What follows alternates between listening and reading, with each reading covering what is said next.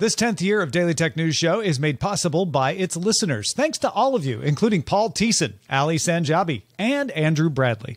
Coming up on DTNS, is Instagram the next Yahoo? Hope to continue Moore's Law, and how we should credit ChatGPT when it writes a journal article, which it has done 4 times. This is the Daily Tech News for Thursday, January 19th, 2023 in Los Angeles. I'm Tom Merritt. From lovely Cleveland, Ohio, I'm Rich Stroffolino. From Austin, Texas, I'm Justin Robert Young. And I'm the show's producer, Roger Chang. My friends, it is a wonderful day when you can debate whether machines deserve authorship. Let's start with the quick hits. Amazon alerted customers Wednesday that it is ending Amazon Smile. That is a charity program. It will end by February 20th. Amazon Smile launched in 2013 with Amazon donating 0.5% of the price of eligible purchases to a user's charitable organization of their choice. Side note, it was often suggested as an alternative when you had a referral program active. So Amazon wouldn't have to pay the referral fee. They could donate to charity and take a tax benefit. Amazon Smile's website claims more than 1 million charities have benefited from the program, though the average annual donation is less than $230. Bloomberg's Mark Gurman's sources say the darndest things, and today they say Apple is working on new displays and a faster Apple TV to make further inroads in the smart home market after relaunching its larger HomePod speaker Tuesday. The displays could reportedly include a lower-end iPad form factor to control things like thermostats and lights, plus handle video and FaceTime chats, helping Apple better compete with Amazon's Echo Show products and Google's Nest Hub. A couple of stories in the cryptocurrency sector to note. The National Bank of Australia is now the second major Australian bank to announce a stablecoin. Stablecoins are digital currencies tied to the value of real currency, so the value does not fluctuate. The stablecoin, if it's, say, tied to the Australian dollar, will always be worth $1 Australian dollar. The AUDN is planned to launch mid-year and will be used for things like sending money overseas or trading carbon credits. Meanwhile, the new CEO of FTX, John J. Ray III, told the Wall Street Journal he has set up a task force to look into the possibility of restarting the FTX exchange as it goes through the bankruptcy process. The idea would be to restart the business and then sell it to pay off creditors, including existing customers who have holdings in FTX. Ray said that he'll do whatever looks like it'll recover more value. Samsung requested the International Trade Commission open an investigation on the importation of third-party OLED displays for use by third-party and independent repair stores. The company claims the AMOLED displays it creates for mobile devices are protected by patents, something that third-party OLED display makers infringe on. Samsung requested the ITC block the import of these screens and request that several wholesale parts providers, named specifically in the request, like Mobile Centrics, Injured Gadgets, and DFW Cell Phone and Parts, be ordered to stop importing, selling, and using the displays. The ITC opened an investigation into the import activity on January 4th. Yeah, it's easier to stop the importing than it is to try to shut down the people making the stuff that violates the patents. Earlier this week, Twitter announced an $84 annual subscription for Twitter Blue, and today the company is extending that offer to Android users. Monthly users would need to pay $11 per month if they buy the Twitter Blue plan through Android, same as on iOS, but $8 if you purchase it through the web app. The new Twitter Blue plans are available in the United States, UK, Canada, Australia, New Zealand, and Japan. All right. Y'all use Instagram, right? Justin, you use Instagram? Oh, yeah. I'm a big Gram head. Rich, you on the gram? Yeah, I'm an IG fan. Okay. Instagram launched a new feature called Quiet Mode that silences notifications, auto replies to anybody who DMs you while you're in quiet mode, and let your contacts know, hey, you're in quiet mode. They're not ignoring you. It's you're just in quiet mode. Instagram says it will actually prompt teenage users to enable the feature at later hours in the day. Quiet mode is launching first in Australia, Canada, Ireland, New Zealand, the UK, and the US, with more countries to follow. Instagram also announced some added controls to control your time spent on the app, take a break reminders, and tools that let you pause, snooze, and unfollow pages, groups, and people. You might ask, why are they doing this? Well, one reason is to stay ahead of regulators. A lot of regulators are looking at whether social media is harmful. So showing that you're doing things to reduce harm, especially for teens, is going to help you with the regulators. Also because some Instagram users not responding to messages is considered rude.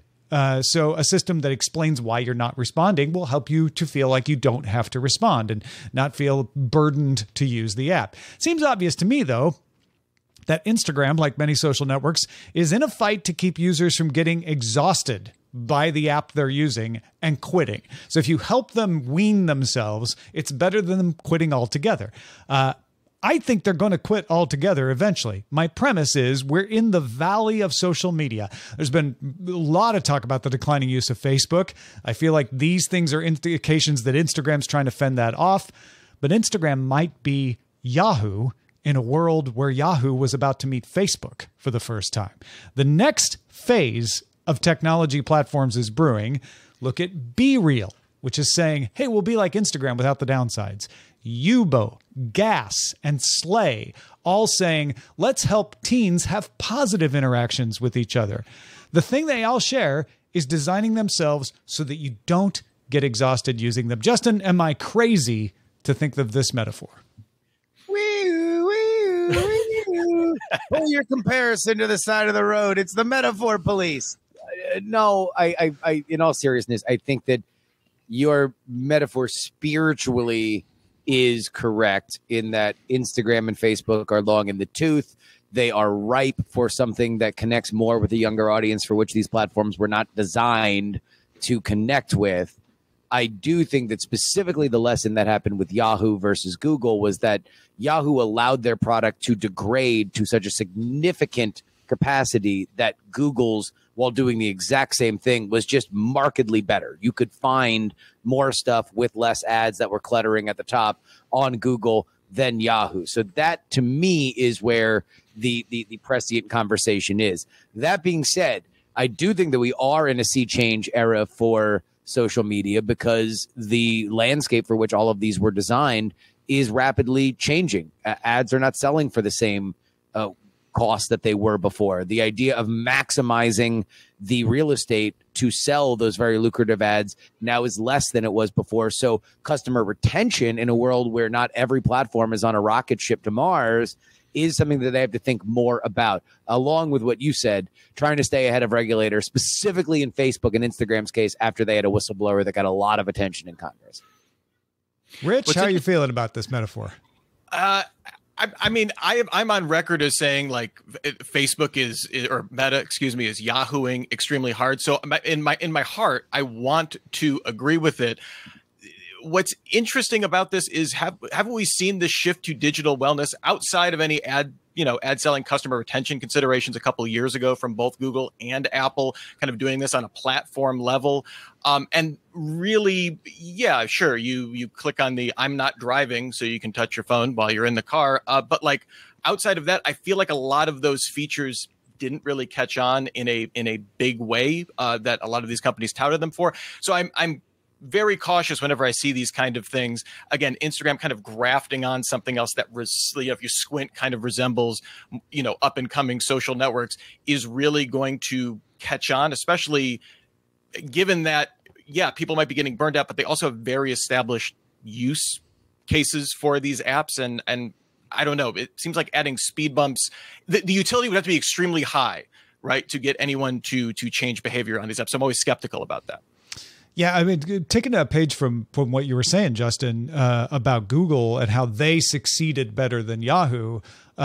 If you were looking at Instagram and thinking they were going to be able to survive, they should be doing things that Gas and Yubo and Be Real are doing instead of just doing what TikTok is doing. And maybe they will.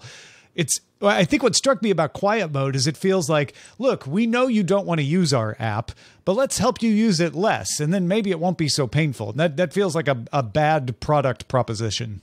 No, I disagree. Look, Instagram would be ripping off Be Real and Yubo and Gas if it had the same kind of upward trajectory that TikTok does. That's the reason why they ripped off that. That's the reason why they ripped off Snapchat, because they wanted to make sure that they were not missing out on a certain categorical trend that was possibly threatening them, because there was lightning acceleration upwards for those platforms. While they may be the future, and I'm not saying that they're not, I do think that Instagram is trying to give creature comforts and specifically trying to stem any tide of parents taking this app off their children's phones. I do agree with you that they are taking away one very specific element of brand loyalty, which is that kids, and maybe less now than they did maybe 10 years ago, use Instagram as their primary messaging app, the primary way that they talk to their friends. Same with Snapchat. So if they're saying do that less, then you are, by definition, creating less brand loyalty. That being said, I don't think that it's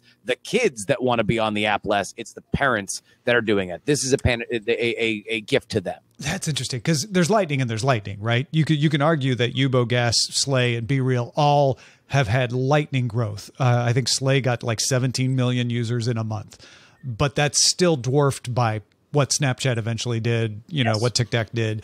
And it's for teens, and Instagram going after teens with a feature, specifically in the case of Yubo, Gas, and Slay, would get them in hot water because it's a feature in those cases limited to teens. And Instagram, anytime it does something with teens, has to navigate a bunch of people saying you shouldn't be targeting teens, including Instagram parents who grew up on Instagram. Yes, right, which is interesting to think of now. Yeah. All right, let's change topics to Moore's Law. Justin, what is Moore's Law? I'm glad you asked, Sherman. Moore's Law is usually the mean of doubling the transistors in a microchip every couple of years, leading to continued increases in computing power. And like podcasting, it's been declared dead many times. However, the latest roadblock does look bad, and this could be the end for real. We're making 1 nanometer chips, but silicon atoms are 0.2 nanometers wide. So you can't make them smaller than that. And even before you get that small, some electrical properties break down. But there's always a group of scientists somewhere, these beautiful boffins, who say that they can save Moore's Law. One such group at MIT thinks that they've done it thanks to 2D crystalline wafers. You know what the heck are 2D crystalline wafers, Rich? Well, but let's just head off the emails. They aren't technically 2D, but they are a single crystal material that are only 1 atom thick, so as close to 2D as you can get outside of like a flatland platonic situation, which I don't think scientists are working on. They conduct electrons more efficiently than silicon, so you get faster processing, which if you're Moore's Law, hey, that sounds great. The challenge, though, has been how to put 2D crystalline materials onto standard silicon wafers. There are a few ways you can do it. You could flake it off bigger material, which takes a lot of time, especially since not each flake is 1 atom thick the whole way through. It's an extremely manual process, really hard to industrialize that. Another way is to grow the crystals, which has been done on sapphire, but there's, no existing infrastructure for sapphire-based wafers. Preferably, you would grow them on a silicon wafer, since that's what chip makers use. But when you try that, the crystals grow in random orientations. There's always a gotcha. That causes something called grain boundaries. The crystals on silicon don't all grow in the same orientation. So when the grains bump up against each other, it acts as an electrical barrier. Not great for all of that processing, but those clever MIT folks found a way to stop that. Yeah, you got to make your crystals get right, line up right. The MIT team coated the silicon with silicon dioxide, which they then patterned as they put down the coating with tiny pockets that can trap the crystal seeds. When you spread the crystal material gas across the wafer, the atoms settle right into the pockets in a nice, orderly fashion to create a 1 atom thick crystal with none of that grain problem. They were also able to use 2 different types of crystalline material to create 2 layers that were still each 1 atom thick. That would allow you to do some flexible materials and other things. Showing this method works with silicon means that existing manufacturers can now adapt it, if they want, to make more efficient chips and giving this technology one of the best shots at being able to keep Moore's law going. Leaving us with the question of, well, right now they all claim 1 nanometer, 2 nanometer, 4 nanometer process. What crazy branding word would they come up for crystalline wafers? We'll have to wait and see. Yeah, the other thing that's really interesting is I've been seeing a little bit more coverage of kind of these ultra thin, like atom thick level material. Thick materials. And in fact, on our weekend edition of DTNS, where me and Amos cover photo news, we were covering a photo sensor that was made out of molybdenum disulfide, create basically a sub 1 megapixel camera sensor, kind of out of the same thing. So obviously a different material. It doesn't address the Moore's law use case, but definitely something that we're seeing a growing interest in science that is super exciting. So, folks, if you want a good band name or just to know what the MIT people are doing with the single crystalline growth, non-epitaxial single crystalline growth, opening at Emos this Friday. Your first album is Grain Boundary. Rolls off the tongue. Yeah. All right, folks, if you want to join in the conversation, maybe you're like, I don't know about non-epitaxial. I've got another single crystalline growth I prefer. Well, come on over to our Discord. You can join that by linking to a Patreon account at patreon.com/DTNS. Nature has a news article, Nature the publication, but not the peer-reviewed part, not the peer-reviewed scientific paper part. This is the news gathering part of Nature. Has an article called ChatGPT listed as author on research papers. Many scientists disapprove. I imagine them frowning. It notes that a large language model called ChatGPT, we've covered it a bunch on the show, although in one case it's GPT-3 getting credited, not ChatGPT, but in 4 cases, either ChatGPT or GPT-3 has been credited as an author on a published or preprint published paper. So let's run through the 4 examples. First, Jerry, start us off. A preprint paper, one not yet published, on MedRvix about using ChatGPT for medical education lists ChatGPT as the 3rd of 12 authors on the paper. One of the press's co-founders told Nature that ChatGPT's author credit was sneaked in, quote, much as people have listed pets, fictional people, etc., as authors to journal articles in the past, but that's a checking issue rather than a policy issue, unquote. Yeah, then there was ChatGPT is one of 2 co-authors on an editorial published in Nurse Education in Practice. The journal's editor-in-chief told Nature the credit was made in error. It would be corrected. 0 for 2. ChatGPT-3, the broader platform behind ChatGPT, is one of the 3 authors in an article called "Can GPT-3 write an academic paper by itself with minimal human input?" ? That article will soon be published in a journal that accepts GPT-3 as a co-author. ChatGPT is credited along with Alex Zavoronkov for a perspective piece in Onco Science on the pros and cons of the drug rapamycin. It was done as a demonstration of the capabilities of ChatGPT, but it was also peer-reviewed. Zavoronkov told Nature he tried to use ChatGPT to write a more technical paper, but said, and this is a quote, "It does very often return the statements that are not necessarily true, and if you ask it several times the same question, it will give you different answers." All right, so most publishers told Nature that a generative algorithm like ChatGPT does not qualify for an author credit. In the one case where it's going to get the credit, the GPT-3 one, they didn't respond. They didn't explain themselves to Nature. Holden Thorpe's editor-in-chief told Nature that AI cannot be credited as an author, but if it is used, it must be cited, or it would be considered plagiarism. Taylor and Francis's director of publishing ethics and integrity believes the use of large language models should be cited in the acknowledgments section. So you don't get an author credit, but you say in the acknowledgments, hey, we used ChatGPT-3 for this part, that part, etc.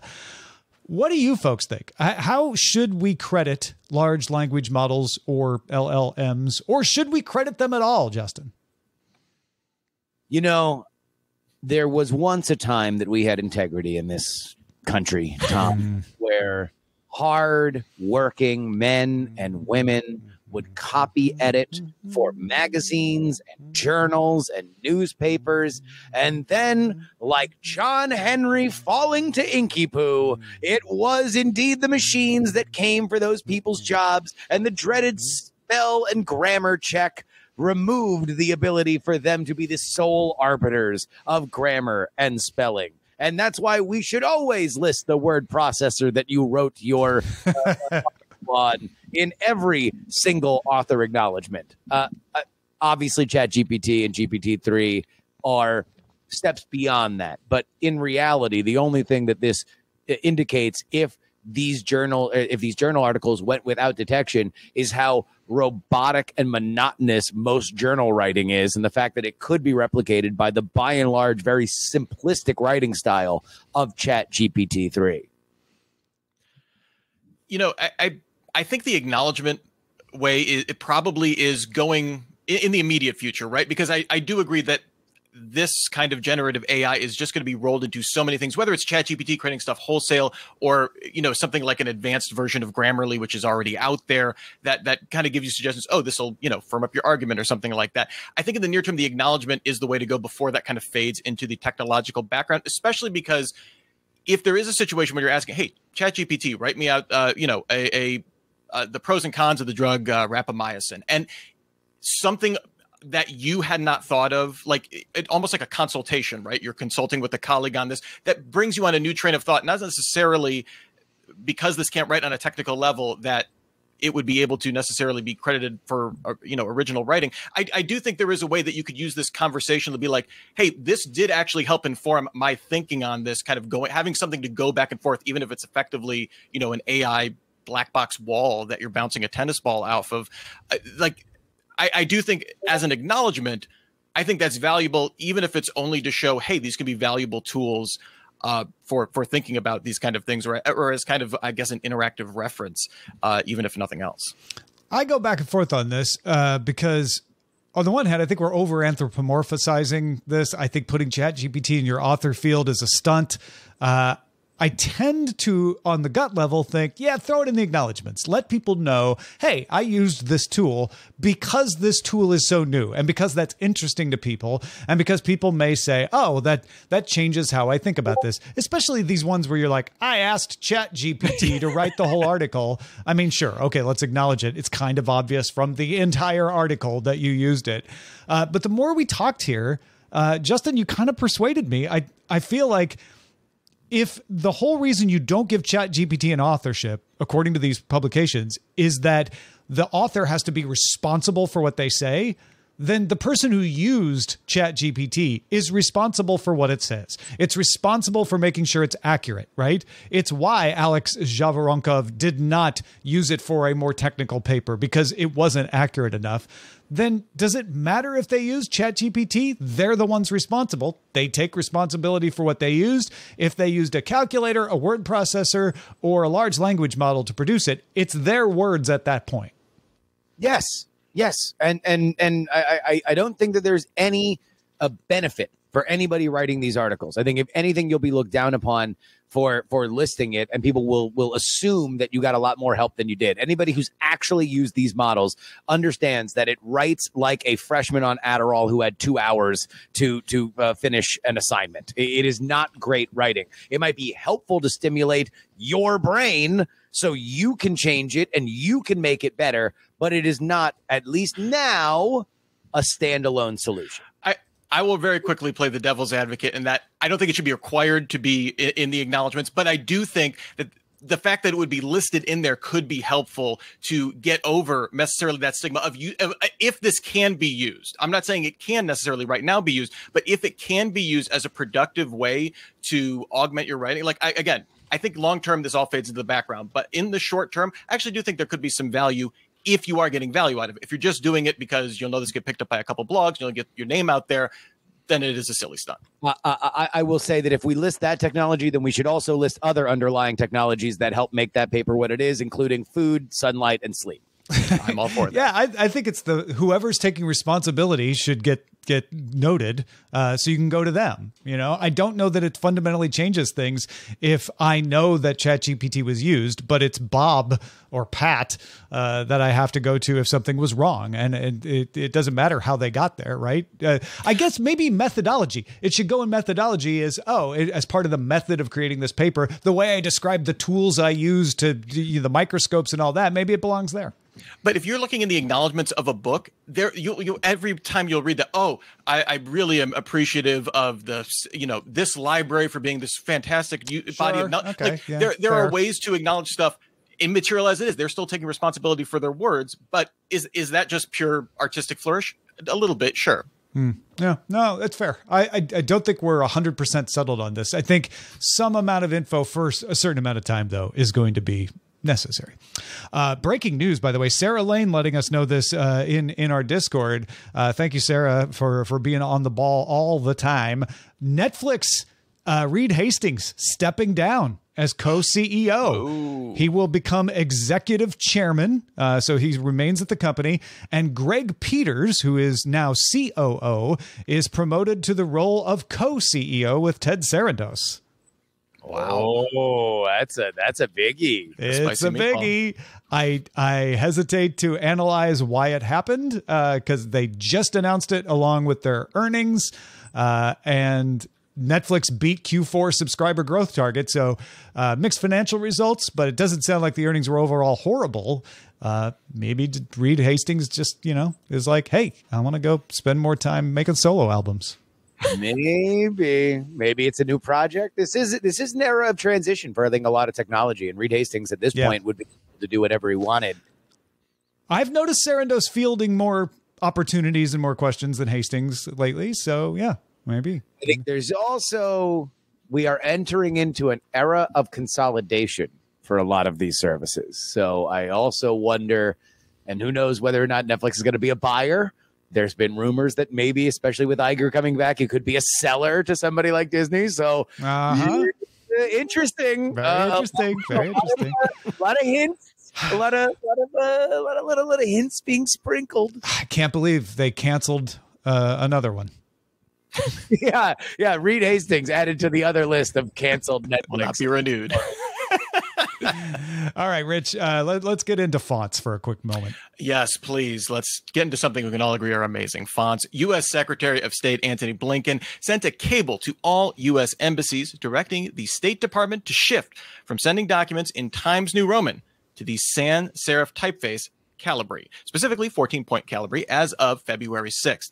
The Washington Post's John Hudson reports that the shift is due to the fact that typefaces with serifs, those are the little flourishes on your extenders, your terminals, your ascenders and descenders and terminals, like Times New Roman, introduce accessibility issues for people who use assistive technology, things like screen readers.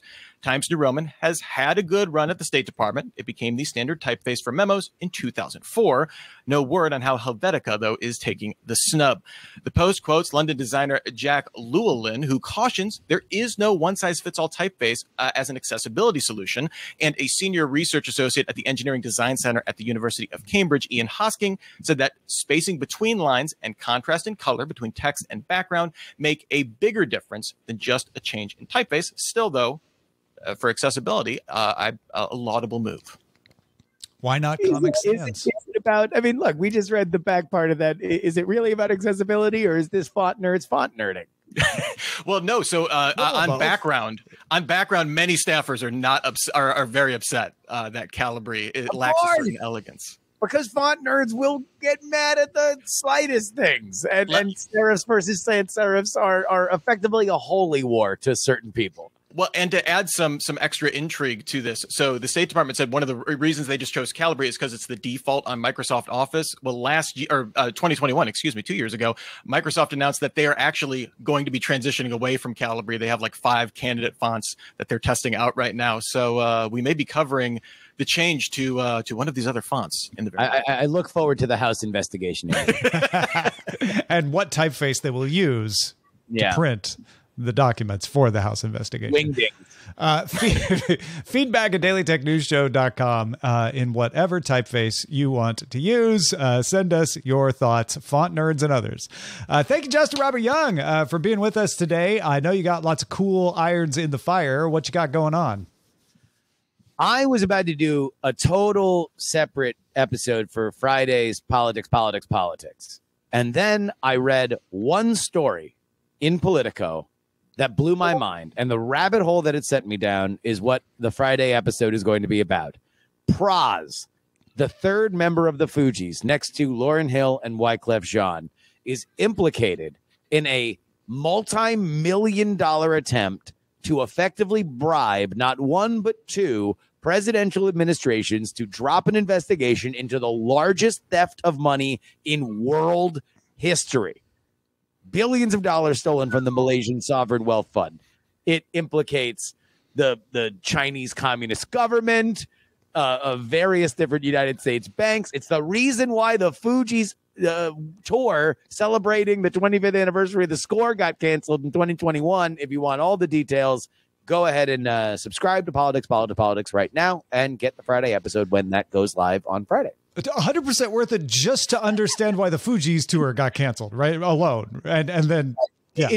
It's baffling. Up to and including the fact that the money that also went to bribe two presidential administrations funded The Wolf of Wall Street, a movie about financial fraud.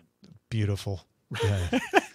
You can't make it up. I was going to say, you cannot write a script about that will get funded by the same thing that anyway, yes, there's a metaphor there too. It's great. Well, another thing you can't make up is our thanks and appreciation for our brand new boss, Graham, who just started backing us on Patreon. Thank you, Graham. Graham's the best. And if you are not a patron yet, you could be the best right now. Just go to patreon.com/DTNS because you're going to get an extended show. We're going to keep it going. Talk about that Netflix news a little more, I think. You can also catch the show live Monday through Friday, 4 p.m. Eastern, 2100 UTC. Find out more at dailytechnewsshow.com/live. Back tomorrow with Chris Ashley and Len Peralta. Talk to you then. This show is part of the Frog Pants Network. Get more at frogpants.com. Diamond Club hopes you have enjoyed this program.